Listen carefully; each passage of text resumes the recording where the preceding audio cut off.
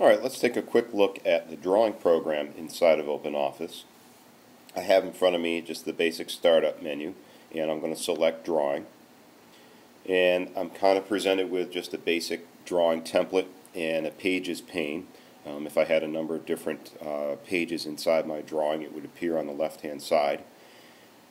If you notice, a lot of the buttons up at the top have a lot in common and are the same buttons as the other programs in OpenOffice. I've got a navigator, a hyperlink button, a zoom button, print, export directly to PDF, and so forth. I can also create a text document right inside the draw program, a spreadsheet, and a presentation as well. So it has that functionality.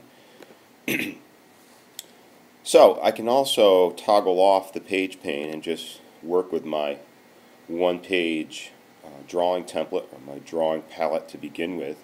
I like to keep the page pane on, and by going to view I can also look at some of the toolbars that I might want to add to my desktop. Right now I have the drawing tools, line and filling, the standard, and the color bar, but I'd also might want to put some text formatting on there, and perhaps I'd want to put on the arrows. So those are some things that you can do. You also might notice that I have the color palette at the bottom, and I can remove that if I see fit. So what do I have as far as drawing shapes? At the bottom I have my drawing tools, and I have your standard rectangles, ellipses, connectors, basic shapes, and so forth. A lot of these have a number of different varieties inside of the tool itself, and by clicking on the arrow next to them, such as basic shapes, it gives you an idea of what shapes you can add to your drawing. So let's start with a basic shape. I'm just going to add a square to my drawing template, and I have some resize bars on those. So suppose I wanted to rotate that. I can simply edit that by going up to modify and flip or rotate, and now I have red indicators on each side of the shape, and I can rotate that any way I want to and reposition that to anywhere on the drawing I wanted to. So that's a good feature. Suppose I wanted to also add an ellipse to that and rotate that as well. I can rotate that, and I can go up to modify, and I can also arrange to, if I have that ellipse selected, I can go to modify and bring that to the front, so that's to the front, or bring it to the back, send it to the back, so that the square is now to the front. So those are just some basic drawing tools.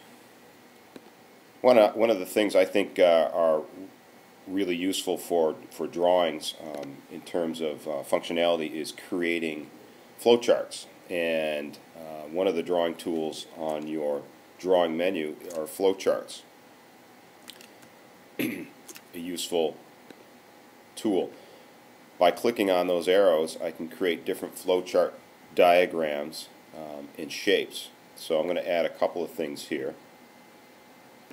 Okay, just to create kind of a quick flowchart diagram with a couple of shapes. I'm going to distribute those around. And of course, all flowcharts are not complete without their connectors.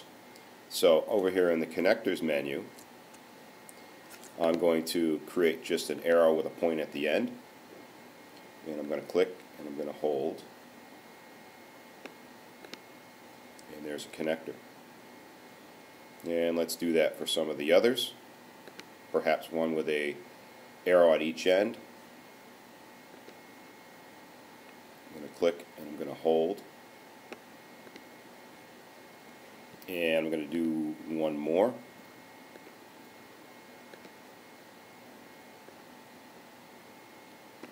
Now, suppose I wanted to add some text to those connector lines. I'm going to focus on my text tool.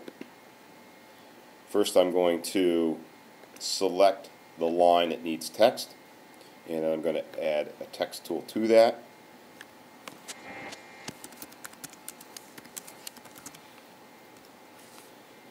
And there we go.